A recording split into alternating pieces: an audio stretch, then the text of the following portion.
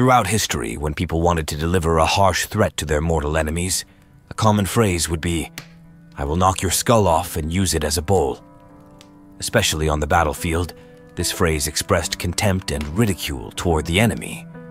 But is using a skull as a bowl merely an insult, or does it have historical precedent? Whose skulls were actually used as bowls in history? The world's earliest skull cup was discovered in England, dating back to 14,700 years ago. This cultural phenomenon, found across the Eurasian continent, frequently appears in ancient Eurasian historical records. For the nomadic Scythians, known for their primitive abundance, the custom of drinking from skull cups was a notable practice. According to their traditions, these nomadic warriors would turn the skins of beheaded enemies into headbands or coverings for quivers, and transform the skulls of high-ranking individuals into drinking vessels. At gatherings, only Scythians with a record of killing enemies could drink, while those without such achievements had to sit quietly in humiliation. Wealthy nobles would even gild or silver plate these skull cups to showcase their status. By the end of the Roman Republic, after Crassus was defeated in his expedition against Parthia, he was executed by the Parthians, who poured molten gold down his throat as a form of punishment. Considering the deep historical connections between the Parthians and the Scythians, both part of the broader Scythian cultural sphere, it's likely that the treatment Crassus received had ties to the Scythian tradition of beheading and using skulls as vessels. In the 5th century BC, during a tumultuous period of intense conflict in ancient China, the states of Han, Zhao, and Wei emerged victorious over the Ji family during the civil war in the Jin state. Out of spite, Zhao Xiangzi made a drinking vessel or urinal from the skull of Ji Bo. In the eastern Eurasian steppes, the Xiongnu, who also had a strong nomadic tradition, practiced similar customs. For instance, they had a tradition of rewarding warriors with a cup of wine for each enemy head taken, reminiscent of the Scythians described by Herodotus. After defeating the Yuezhi, the Xiongnu made a rough skull cup from the head of the Yuezhi king. During the reign of Emperor Yuan of Han, when Huanye Chanyu of the Xiongnu formed an alliance with the Han envoy, he brought out this ancestral treasure and used it in a ritual to seal the alliance by sacrificing a white horse. As history entered the medieval period, Europe continued to be haunted by grisly tales of skull cups. For example, after the Lombard king Alboin defeated the Gepids, he killed their king, Cunimund, and forcibly married his daughter Rosamund. Alboin then made a drinking cup from Cunimund's skull. In 972 AD, Sviatoslav of Kiev besieged Constantinople, but was forced to retreat to the Dnieper River, where he was ambushed by Pecheneg Khan Kurya. Sviatoslav was killed in battle, and according to the * Primary Chronicle *, his skull was turned into a gold and silver adorned drinking cup as punishment for his relentless warmongering. In Eastern Europe, the Bulgarians, who were also deeply influenced by nomadic cultural traditions, practiced similar customs. During the First Bulgarian Empire, Khan Krum killed Byzantine Emperor Nikephoros I at the Battle of Pliska and made a drinking cup from his skull. After the Fourth Crusade, the Latin Empire faced continuous revolts from Greeks within its territories, making it a fragile state that soon came under attack from the nearby Bulgarian Empire. After Tsar Kaloyan of Bulgaria defeated Emperor Baldwin I of Constantinople, Baldwin was held captive for a time.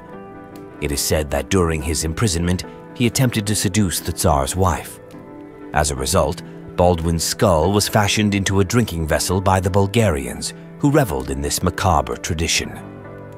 In medieval Asia, besides Shibani Khan, who was defeated by the Persians and whose skull was made into a drinking vessel, the last known skull cup on the Eurasian continent emerged in the 19th century.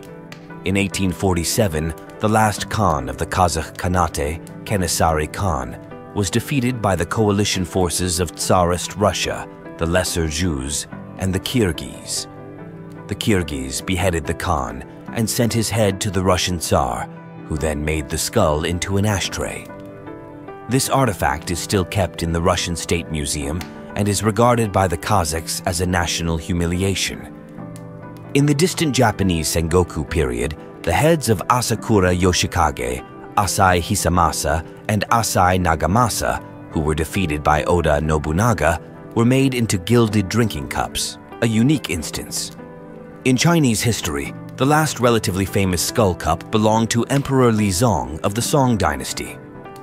After the fall of the Song dynasty, during the Yuan dynasty, a Tibetan Buddhist monk looted the southern Song tombs and found Emperor Lizong's body well preserved. He hung the body upside down on a tree for 3 days to drain the mercury, and then, according to Tibetan Buddhist customs, presented Emperor Lizong's skull to the imperial preceptor Phagpa as a skull cup.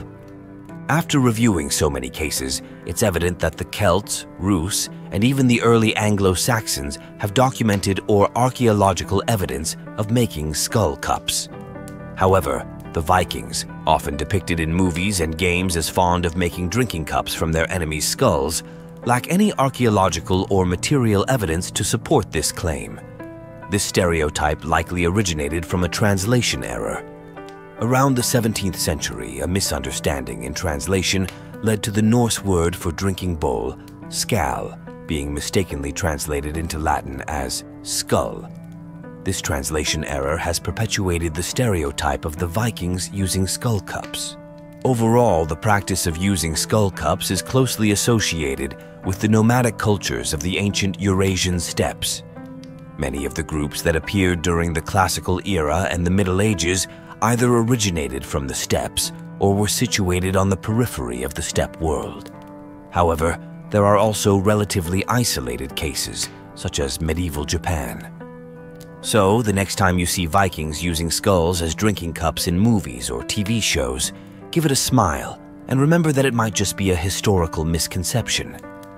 While using skulls as bowls does have its roots in various cultures, these horrifying customs remind us that history is not only about glorious victories and great achievements, but also about the darkness and brutality of human nature. Each skull cup carries with it a story woven with blood and tears.